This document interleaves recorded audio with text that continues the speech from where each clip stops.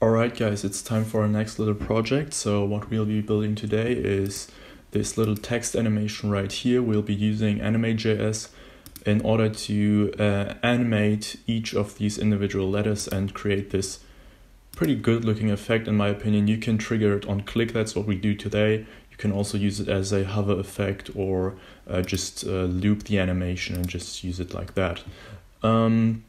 So let's get right into it. So first thing we need to do is set up our index.html file and our styles. That's pretty simple. I won't bother you with that today.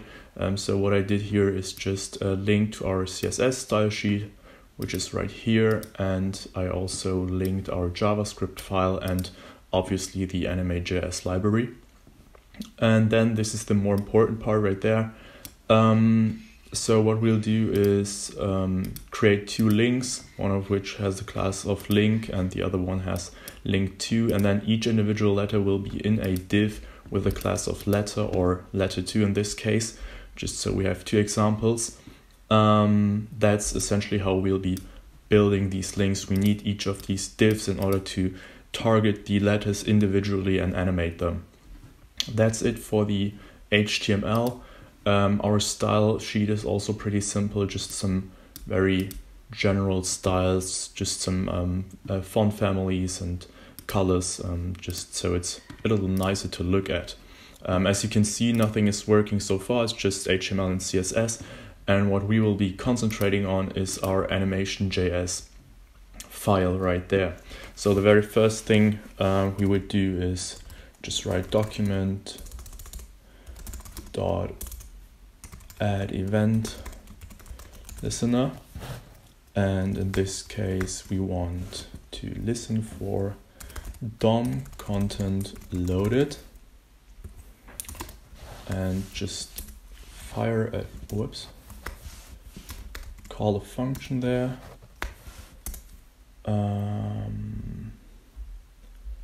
Okay, let's just see whether this works. Console. Let's reload. Yeah, all right, that's working. So our JavaScript file is being recognized. That's good. I added this DOM content loaded event listener just to make sure that all of our DOM is loaded before we start manipulating things in our JavaScript. Just let us add a comment there, link. So the first thing we'll be doing is animate this link right here, which is the contact link. And in order to do this, we'll first obviously need to target the link. So what we'll do is document.querySelector, and we'll just target it with the class of link. That's essentially just targeting our a tag right there. So once that is done, the next thing we'll need to do is add a event listener to this link. And in this case, we obviously want to look for, actually, let's just change these as well. There we go. So we want to look for a click event and just call a function there. Again, let's just check whether this works.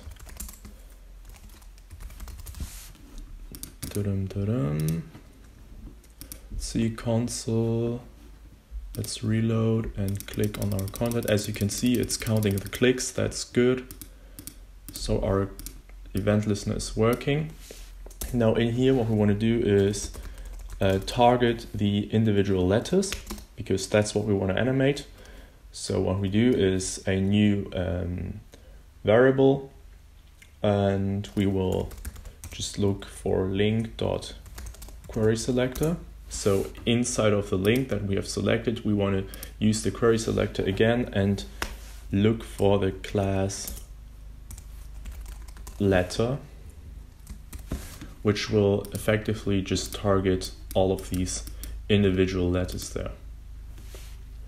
And now we can start animating by first of all using a anime.js timeline. Actually, anime.js.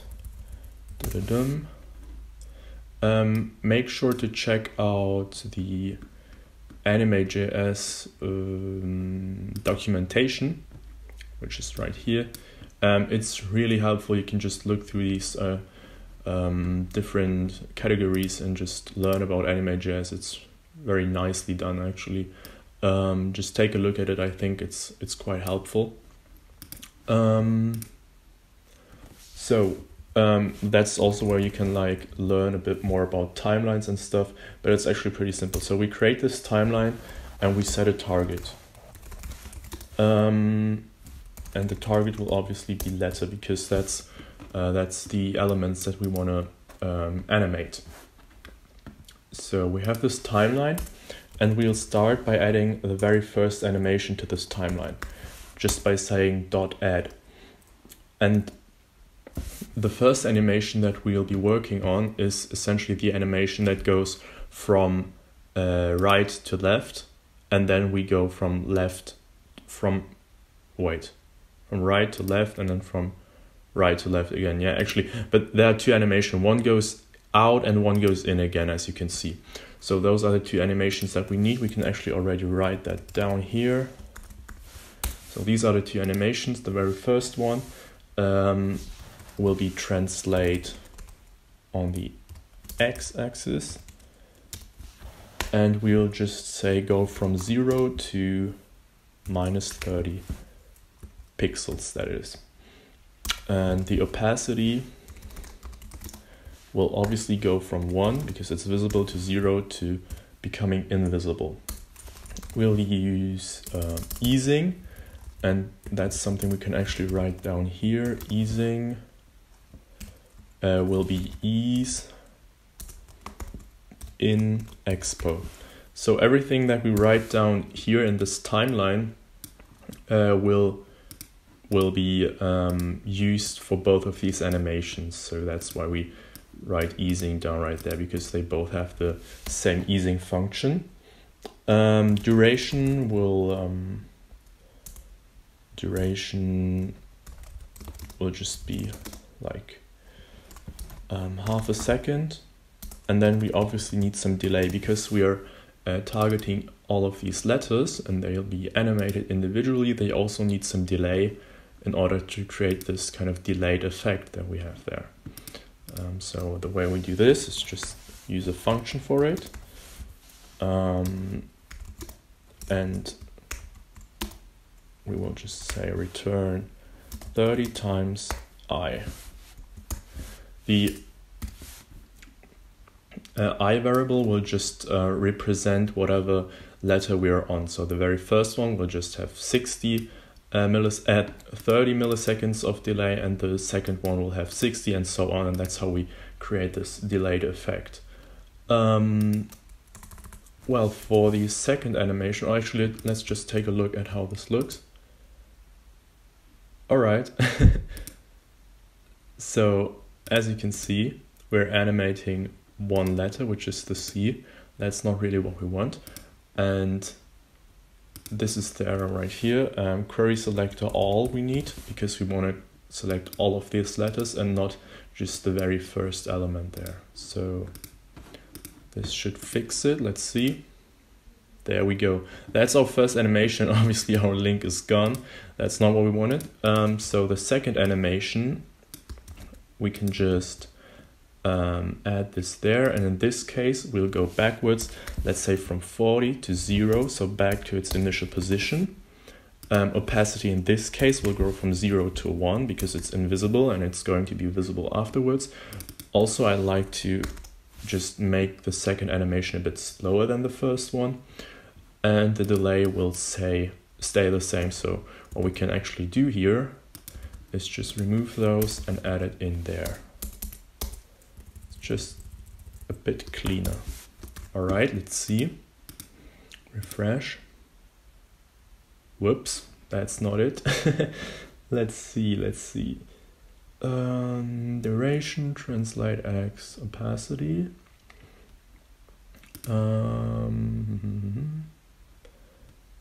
actually, yes, we need different easing functions. So this one will be ease in expo, and the second one should actually be ease out expo. I think that's what's wrong. Let's see. There we go. Yeah, it's about the easing function. That's important. So ease in and ease out expo, and that creates the animation right there. That's it. It's really not that difficult. Let's go ahead and do the second example, for which we can actually just, let's see. Just copy all of that. Let's call it link2. And the class will be link2 here as well, right? Yep, that's the second link we're targeting, and then letter2 as well.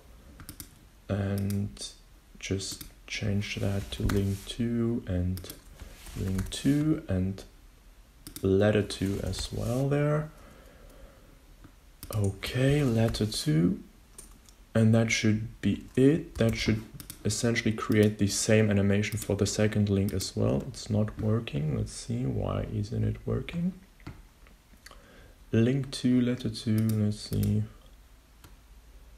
Link2, letter2, link2 dot first selected link2, link2 dot add event listener, blah blah. There we go. Link2. There we go. All right, so we have the same animation here. Now we can just change it up real easily by saying translate y from 0 to -30 and then translate y from 40 to 0. And that would essentially create the same animation but horizontally. No, vertically actually, yes, vertically. There we go, that's that. And it's actually quite simple, so as you can see it's really not too difficult. We could also like go ahead and just take a look at different easing functions. So what do we have here? Let's say if we just let those out, what that would look like. It's a little weird. But it works as well, as you can see. So you can just play around with this, but the general kind of concept is just targeting each individual letter and then using a timeline in order to animate those. Also make sure to check out the link to GitHub in the description. That's where you can get all of this code and play around with it. Make sure to subscribe and like and leave comments if you learned something or have any question. I'll be trying to answer everything. And yeah, that's it for today. I hope you enjoyed it. Stay safe and we'll see us in the next video.